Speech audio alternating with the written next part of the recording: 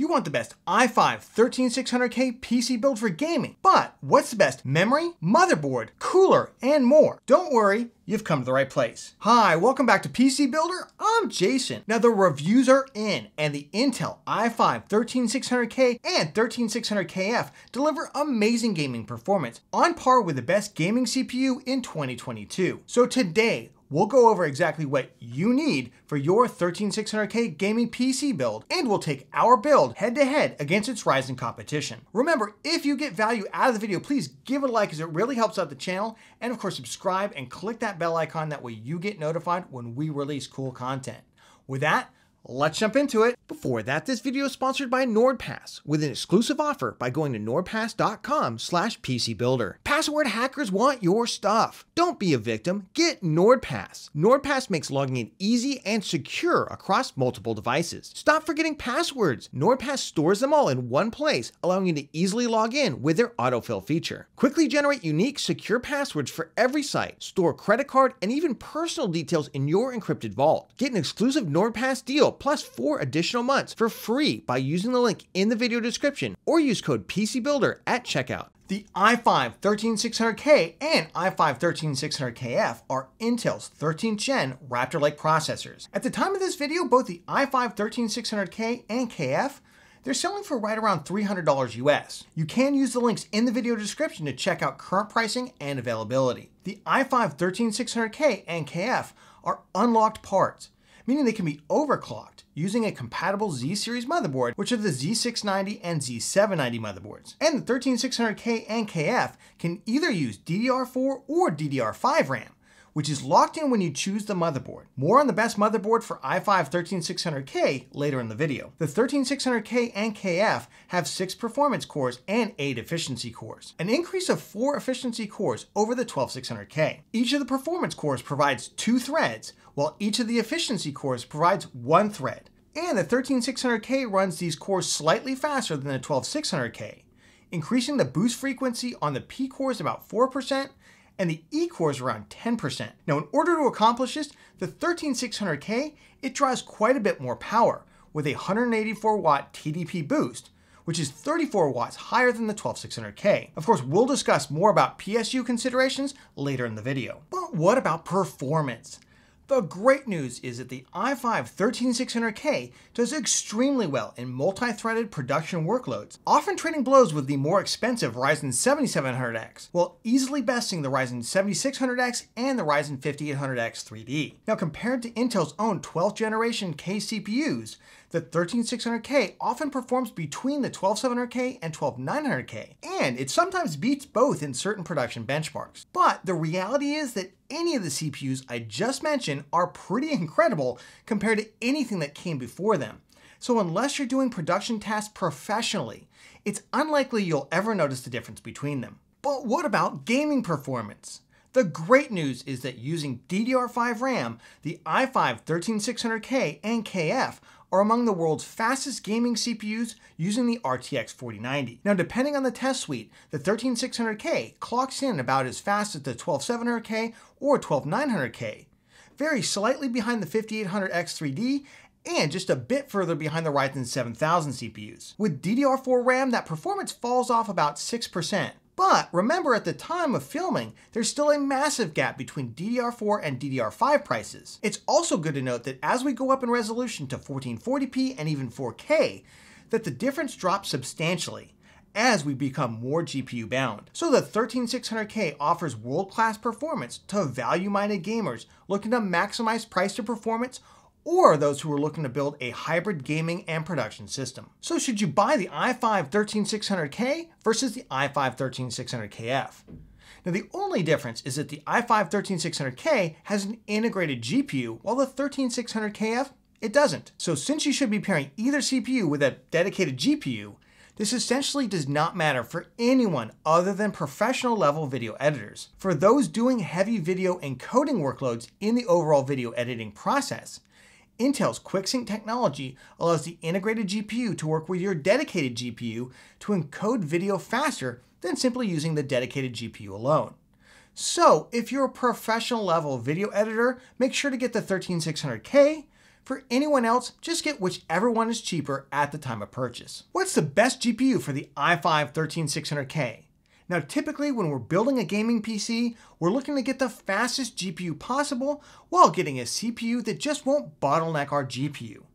Now, given how fast CPUs have become, the minimum GPU I would pair with a 13600K for gaming is an RTX 3070 or 3080 on the NVIDIA side, or a Radeon RX 6800 or faster GPU on the AMD side. Anything less than that, and we're probably overspending on the CPU and should be investing that money on the GPU instead. From that point, there's really no maximum GPU, as the 13600K is very, very fast.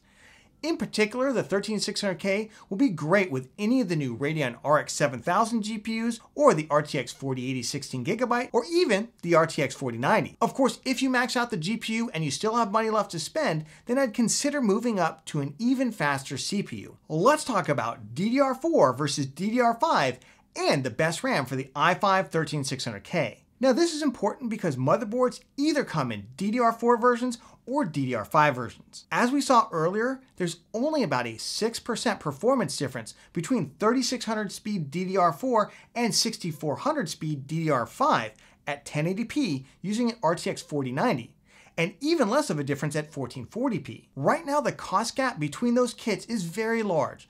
A 2x8GB DDR4 3600 CL16 kit, it's only about $70 right now, while the DDR5 6400 kits are still up around $250 or more. And you can use the links in the video description to check out the current pricing. So right now, it just doesn't make any sense to go DDR5 unless you've already maxed out everything else. Use that extra $180 to get faster graphics card, a better cooler, jump up to a faster CPU, or do any number of other upgrades. Of course, we do expect at some point in the future that DDR5 prices will come down far enough, and possibly DDR4 prices will start going up as production shifts to DDR5, to the point that DDR5 starts to make sense. That being said, don't fall for the future-proofing argument that spending a huge amount on DDR5 makes sense because you can use it in a future build.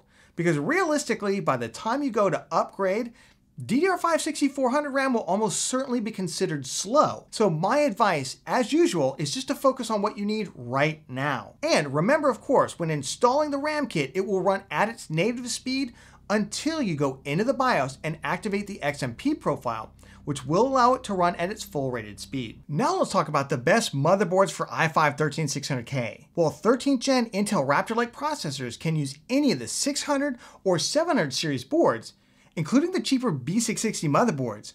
There are a couple of reasons why I recommend getting a Z690 motherboard, possibly a Z790 if their prices come down. The first reason is that Z690 and Z790 motherboards will allow you to get the most out of your i5-13600K, including overclocking, which can only be done on Z-series motherboards. The second reason is that while you can use a B660 motherboard, several of the B660 motherboards were tested with 12th gen higher core count CPUs, and they didn't properly run them at the full boost frequency. Furthermore, many of the more budget B660 motherboards have weaker VRMs, and with the power-hungry i5-13600K, I'd recommend using something more robust. The final reason is price. Z690 motherboards are available at almost the same price as B660 motherboards, and offer much better features, so they make a lot of sense. We do go through the best Z690 and best Z790 motherboards in our best motherboard for 13th gen Intel video, so check that out for a full listing. Do remember that if you get a 600 series motherboard, Z690 or B660, it needs to have BIOS flashback on it, so you can update the BIOS to one that will actually run the 13600K. Now, the differences between Z690 and Z790, they just boil down to slightly better DDR5 compatibility on some boards. But since most of you will be likely getting DDR4, then effectively there's no difference. Looking at the current market, our favorite picks continue to be cheaper Z690 motherboards with robust gaming features like upgraded ALC 1200, ALC 1220, or ALC 4080 audio codecs, as well as solid VRMs, BIOS flashback, and a number of M.2 slots and good rear panel I/O. In particular, we recommend the Gigabyte Gaming X Z690 DDR4, currently going for around $170 US, or the ASRock Z690 Extreme DDR4, going for around $185. Now, if you don't care about the audio Any of the budget Z690 or Z790 motherboards will do, and models like the ASRock Phantom Gaming Z690 are available for as little as $140, or the MSI Pro Z690-A for $159. We'll have a full list of motherboards with links in the video description so you can check out current pricing and availability in your region. Now let's talk about the best CPU cooler for the i5-13600K. Out of the box, the i5-13600K, it's designed to run at the thermal throttle limit of 100 degrees Celsius. In testing, most reviewers use a 360mm all-in-one liquid cooler, and they still hit the thermal throttle limit. That's because this CPU is designed to eat any available cooling under load in order to increase frequency and increase performance. So the more cooling we give it, the more performance we get. At a minimum, we want to at least run a 240mm all-in-one liquid cooler or a high-performance air cooler like the Deepcool AK620, Fuma 2, or similar style coolers. Now the good news is that cooling has gotten really cheap in the last year, with the coolers I just mentioned giving the same performance in the $60 range as older $100 high-performance air coolers like the Noctua NHD15. Now one thing to note with coolers is that with the CPU running at the thermal throttle limit, your CPU cooler, it might run kind of loud. However, most coolers deliver about the same performance at 80% fan speed as they do at 100% fan speed and with lower noise.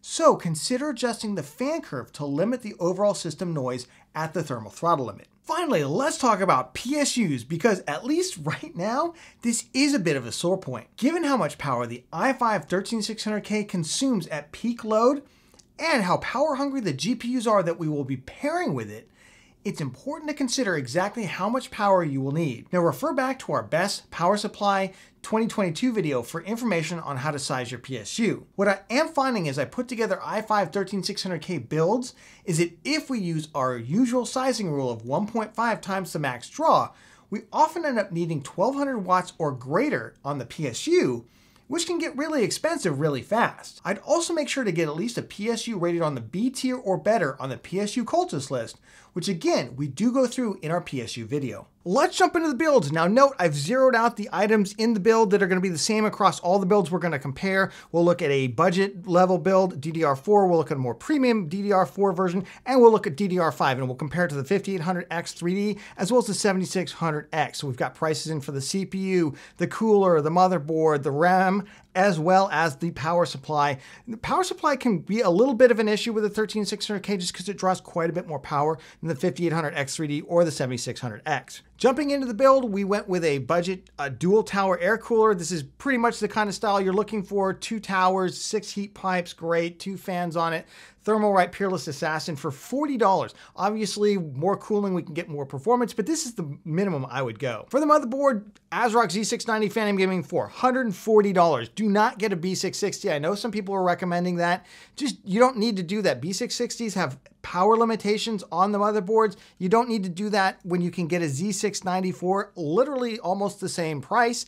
Just make sure you get one with BIOS flashback. For the memory, just standard 2x8GB DDR4 3600 CL16, $70. This stuff is super cheap. You can go a little bit faster here. Just don't overspend on your memory. You're not going to get that much more performance. You really want to keep investing in that graphics card, get a motherboard with better audio on it, those kind of features first. Now this particular build, we went with a Radeon RX 6800 XT. This is about the card that you want if you're going to buy a 13600K and invest in that platform. If you're going to get a much cheaper graphics card, you should be looking at the 12400 or a Ryzen 5600 instead. You'll get a lot more bang for your buck that way. This platform is really designed for a Radeon 6800 or higher, an RTX 3070 or higher, and I really like the 6800 XT. $500 GPU right now as I'm filming this. I expect these to continue to go down, especially with all the new fancy graphics cards launching very soon. And finally, for the power supply, we went with a 1000-watt power supply. You're going to end up tending to need somewhere between 1000 and 1200 watts,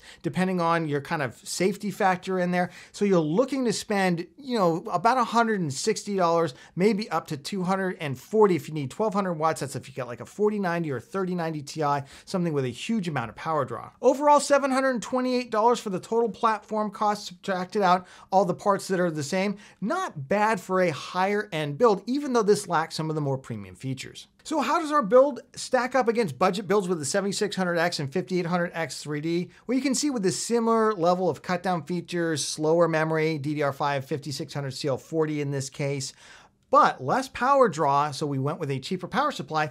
Even that, $741 against our 13600K build. 13600K probably going to come out about tied with the 7600X here in terms of gaming with this slower memory here, this slower DDR5 memory, and obviously it's going to brutally destroy it in terms of productivity. Against the 5800X 3D, the 5800X 3D for gaming only does come out ahead. It's just $647 is really tough to beat. Why? Again, less energy, smaller power supply, cheaper power supply.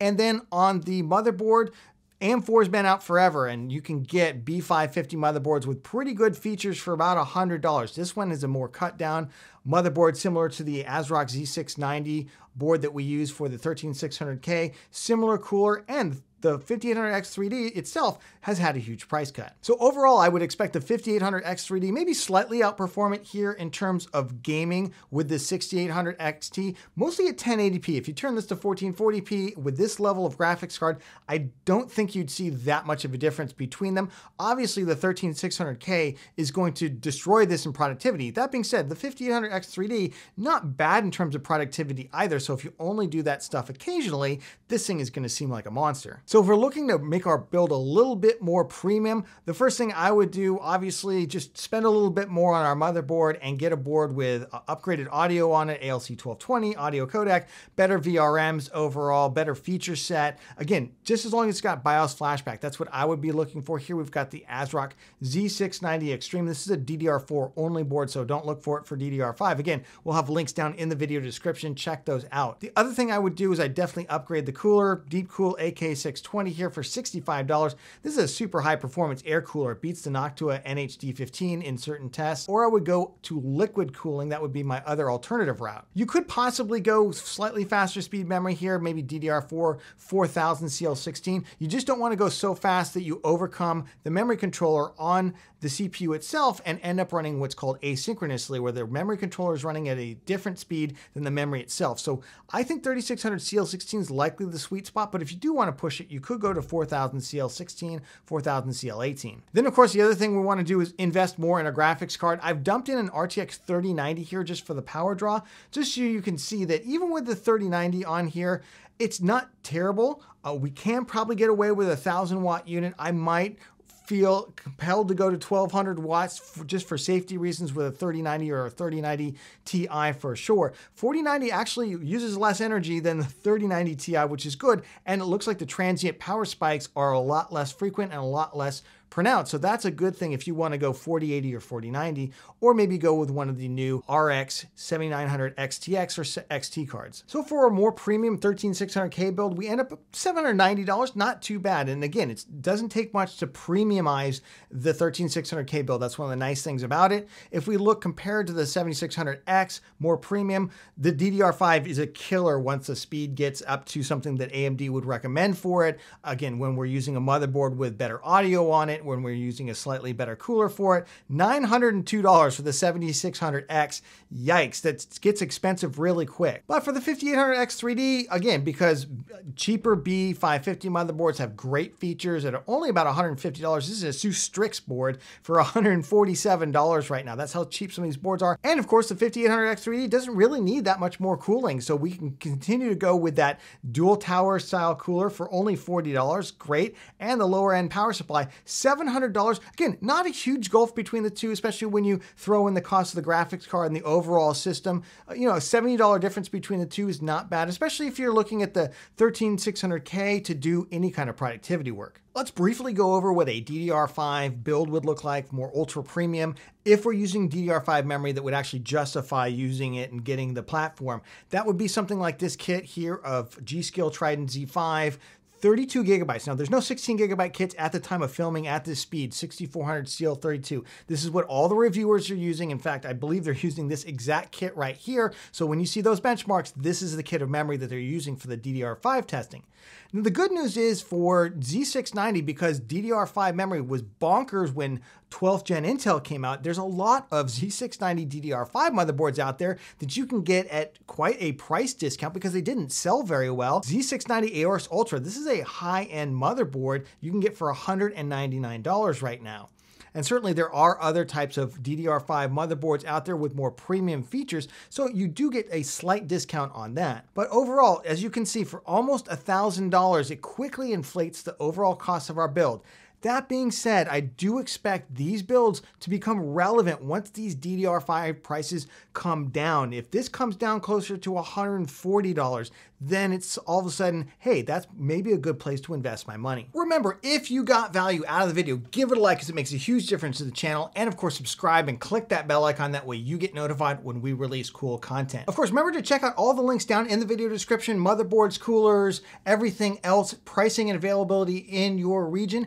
And if you didn't see our best Z690 and Z790 motherboard guide for 13th gen Intel, I'll put the video right here. Check it out. We go through all the features that you need for your 13600K, and we'll catch you on the next one.